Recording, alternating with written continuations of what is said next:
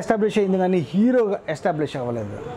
అప్పుడు హీరో కొంచెం ముందుకు వంగితే కనుక ఇంకా అందంగా కనిపిస్తాడు అనిపించింది డైరెక్టర్కి. అదే అభిప్రాయం కెమెరామెన్కి కూడా అనిపించింది. వన్ మోర్ అన్నాను. సో షార్ట్ అదే కానీ ఇంకో టేక్ తీసుకోవడం జరుగుతుంది. సో కెమెరా ఆన్ నుంచి హాఫ్ వరకు అయ్యేది ప్రారంభమయ్యి కెమెరాని ప్రారంభం చేసి ఆఫ్ చేసే వరకు దాన్ని షార్ట్ అంటాం. సంతృప్తికరంగా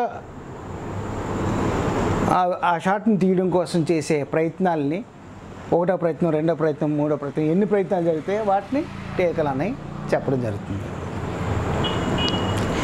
ఈ విధంగా తీసిన టేకుల్లో ఎన్జీ అంటే నాట్ గుడ్ టేకులన్నీ తీసేసి ఫైనల్గా వాళ్ళు సంతృప్తికరంగా అనుకున్న ఏదైతే ఉందో టేక్ దాన్ని అసిస్టెంట్ డైరెక్టర్ రాసుకుంటాడు. పలానా టేక్, పలానా 9th టేక్ ఓకే అయింది, 10th టేక్ అయింది, అట్లా రాసుకుంటాడు. రాసుకున్న తర్వాత ఈ తీసిన షాట్లన్నింటినీ కూడా వాటిని ఎడిటింగ్ టేబుల్ మీదకి తీసుకెళ్ళడం జరుగుతుంది. అక్కడ ఎడిటర్ పని ఏంటంటే సీన్ పేపర్ తీసుకొని సీన్ పేపర్లో డైరెక్టరు తను రాయించుకున్న ఆ స్క్రిప్ట్కి అనుగుణంగా ఆయన షార్ట్ డివిజన్ ఏ విధంగా చేసుకున్నాడు, ఈ సీన్ని ఎన్ని షాట్లుగా ఆయన డివిజన్ చేశాడు, అందులో ఈయన తీసిన ఈ ముక్కల్లో ఈ షాట్ ఎక్కడికి వస్తుంది, ఈ షాట్ ఎక్కడ వస్తుంది అని చూసుకుంటూ ఎడిటింగ్ టేబుల్ మీద ఎడిటర్ అనేవాడు వాటిని జాయిన్ చేయడం జరుగుతుంది. అయితే షార్ట్ డివిజన్ అంటే ఏంటో కూడా మనం కొద్దిగా తెలుసుకుందాం. స్క్రిప్ట్ ఉంది. స్క్రిప్ట్లో A4 సైజ్ పేపర్లో left side action part, right side dialogue part రాయటం అనేది సాధారణంగా మన ఇండియన్ సినిమా మేకర్స్ అందరికీ కూడా అలవాటైన ఒక ప్రక్రియ.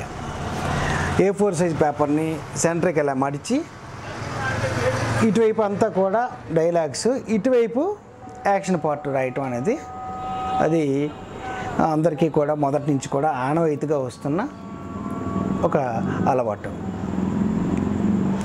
హీరో బస్ స్టాప్లో కూర్చున్నాడు అని ఒక లైను, ఈ పక్కన ఆయన ఏమైనా డైలాగ్ చెప్తే డైలాగ్ ఉంటుంది, లేదంటే ఆ కింద అప్పుడు వెహికల్స్ చాలా పాస్ అవుతున్నాయి, రణగొణ ధ్వనులు వినిపిస్తున్నాయి, చిరాగ్గా ఉన్న అతను నెత్తినేమో ఫ్లైట్ ఎగిరింది, ఇంతలో ఒక వ్యక్తి ఎలాగ వచ్చాడో బాణంలా వచ్చాడు బైక్ మీద, బైక్ ఆపి ఈయన దగ్గరికి వచ్చి అడ్రస్ అడిగాడు అని రాశాడు.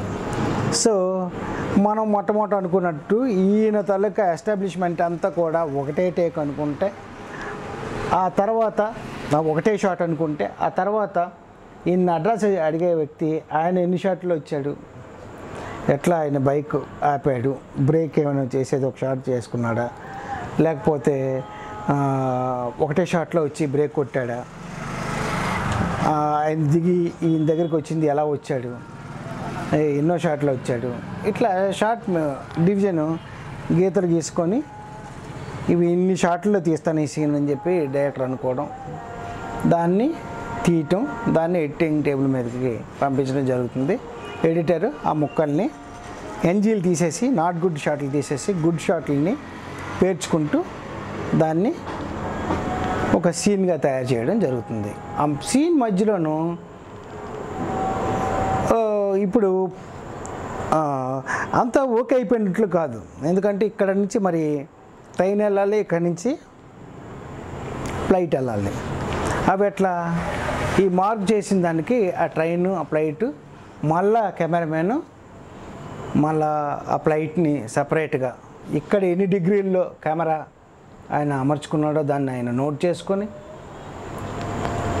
సీజీ వర్కర్తోనేమో కూర్చొని వాళ్ళిద్దరూ మార్క్ ఇస్తారు. పలానా దగ్గర సీజీ వర్కర్ చెప్తాడు, పలానా దగ్గర పలానా యాంగిల్లో ఉంటే కనుక ఆ గ్రీన్ మ్యాట్ పలానా మార్కులోని సార్ మనకి ఫ్లైట్ వెళ్ళాలి అని. అలాగే ఇక్కడ గ్రీన్ మ్యాట్లో కూడా పలానా మార్క్లో ఇక్కడి నుంచి ఇక్కడికి ట్రైన్ వెళ్ళాలి అనేది కంప్యూటర్ గ్రాఫిక్ చేసే టెక్నీషియన్ అండ్ కెమెరామెన్ వీళ్ళిద్దరు కూడా కూర్చొని వాటిని మళ్ళీ షూట్ చేయటము, లేకపోతే గ్రాఫిక్స్లోనే వాళ్ళు మేక్ చేయటము జరుగుతుంది. దాన్ని ఎడిటర్ మళ్ళా అవసరమైన లేయర్లు వేసుకొని ఇక్కడ గ్రీన్ మ్యాట్ని తొలగించి, ఇక్కడేమో ట్రైన్ని, ఇక్కడ టాప్లో ఉన్న గ్రీన్ మ్యాట్ని తొలగించి, ఇక్కడేమో ఫ్లైట్ని జాయిన్ చేయడం జరుగుతుంది. ఇట్లా చేసిన తర్వాత ఇదే విధంగా అన్ని సీన్లు షూటింగ్ చేసి అన్నీ ఎడిటింగ్ చేసిన తర్వాత కావాల్సింది ఏంటి? First dubbing. లొకేషన్లో వచ్చే డిస్టర్బెన్స్ని నియంత్రించడం కోసం, స్పష్టమైన శబ్దాన్ని ప్రేక్షకుడు వినడం కోసం డబ్బింగ్ అనే ప్రక్రియని వాడతారు. అంటే ఇప్పుడు